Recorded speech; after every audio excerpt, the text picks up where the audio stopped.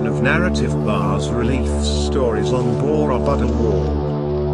Borobudur is constructed in such a way that it reveals various levels of terraces, showing intricate architecture that goes from being heavily ornamented with bas-reliefs to being plain in arrowheaded circular terraces.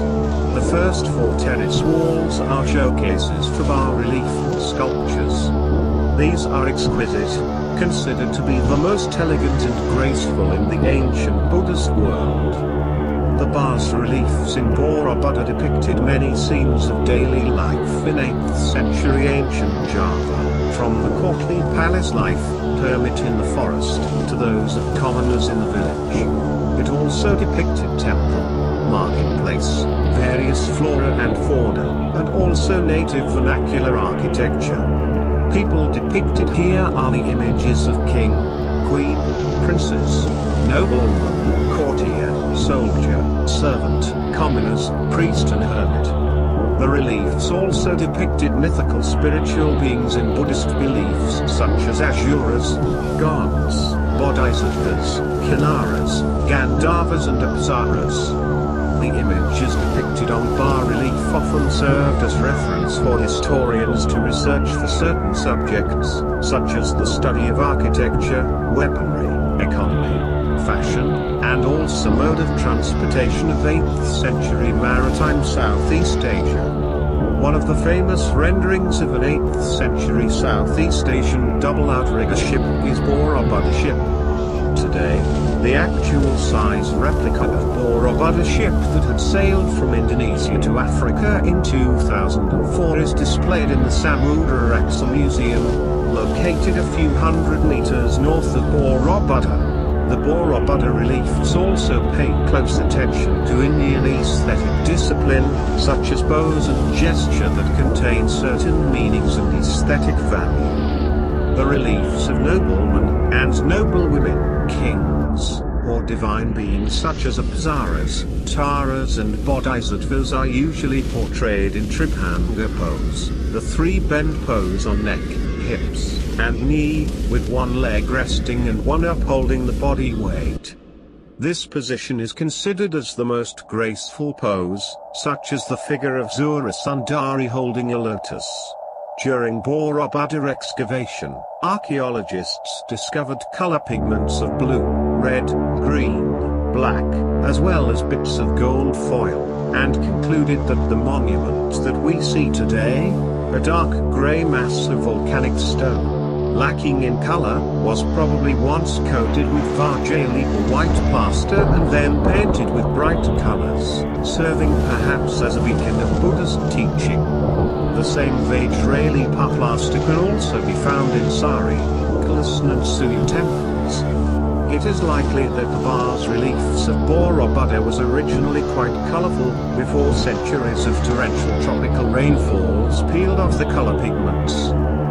Borobudur contains approximately 2,670 individual bas-reliefs, 1,460 narrative and 1,212 decorative panels, which cover the facades and balustrades. The total relief surface is 2,500 square meters, 27,000 square feet, and they are distributed at the Hidden Foot, Kamadatu, and the 5 square platforms, Rupadatu. The narrative panels, which tell the story of Sadhana and Manohara, are grouped into 11 series that encircle the monument with a total length of 3,000 meters, 9,800 feet. The Hidden Foot contains the first series with 160 narrative panels, and the remaining 10 series are distributed throughout walls and balustrades in 4 galleries starting from the eastern entrance stairway to the left. Narrative panels on the wall read from right to left, while those on the balustrade read from left to right. This conforms with Pradaksina, the ritual of circumambulation performed by pilgrims who move in a clockwise direction while keeping the sanctuary to their right. The Hidden Foot depicts the workings of karmic law.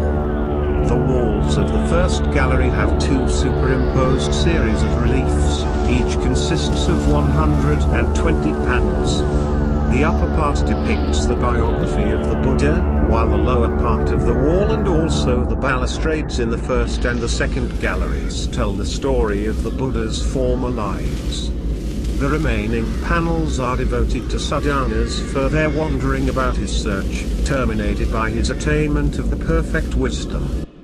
The law of karma, karmavibhanga. The karmavibhanga seen on Borobuddur's hidden foot, on the right depicting sinful act of killing and cooking turtles and fishes, on the left those who make living by killing animals will be tortured in hell, by being cooked alive, being cut, or being thrown into a burning house. The 160 hidden panels do not form a continuous story, but each panel provides one complete illustration of cause and effect. There are depictions of blameworthy activities, from gossip to murder, with their corresponding punishments. There are also praiseworthy activities, that include charity and pilgrimage to sanctuaries, and their subsequent rewards. The pains of hell and the pleasure of heaven are also illustrated. There are scenes of daily life, complete with the full panorama of samsara, the endless cycle of birth and death. The encasement base of the Borobudur temple was disassembled to reveal the hidden foot, and the reliefs were photographed by Kasijan Chepas in 1890. It is these photographs that are displayed in Borobudur Museum, Karmoipanga Museum, located just several hundred meters north of the temple. During the restoration, the foot encasement was reinstalled, covering the Karmoipanga reliefs. Today, only the southeast corner of the hidden foot is revealed and visible for visitors. The story starts with the descent of the Lord Buddha from the Tushita heaven and ends with his first sermon in the deer park near Benares. The relief shows the birth of the Buddha as Prince Siddhartha, son of King Suddhodana and Queen Maya of Kapilavastu, in Nepal. The story is preceded by 27 panels showing various preparations, in the heavens and on the earth, to welcome the final incarnation of the Bodhisattva. Before descending from Tushita heaven, the Bodhisattva entrusted his crown to his successor, the future Buddha Maitreya. He descended on earth in the shape of white elephants with 6 tusks, penetrated to Queen Maya's right womb. Queen Maya had a dream of this event, which was interpreted that his son would become either a sovereign or a Buddha. While Queen Maya felt that it was the time to give birth, she went to the Lumbini Park outside the Kapilavastu city. She stood under a plaxa tree, holding one branch with her right hand, and she gave birth to a son, Prince Siddhartha. The story on the panels continues until the prince becomes the Buddha. The stories of Buddha's previous life, Jataka and other legendary people of Adana. Jatakas are stories about the Buddha before he was born as Prince Siddhartha. They are the stories that tell about the previous lives of the Buddha, in both human and animal form. The future Buddha may appear in them as a king, an outcast, a god, an elephant, but, in whatever form, he exhibits some virtue that the tale thereby inculcates. Avadanas are similar to Jatakas, but the main figure is not the Bodhisattva himself. The saintly deeds in Avadanas are attributed to other legendary persons. Jatakas and Avadanas are treated in one and the same series in the reliefs of Borobudur. The first 20 lower panels in the first gallery on the wall depict the Sadhana Kamara of Adana, or the saintly deeds of Sadhana.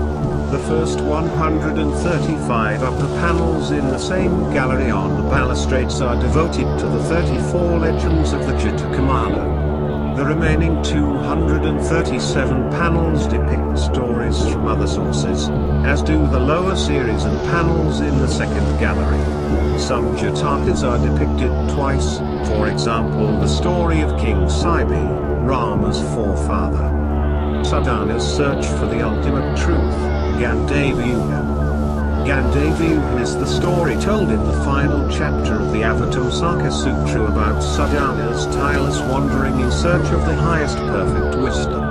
It covers 2 galleries, 3rd and 4th, and also half of the 2nd gallery, comprising in total of 460 panels.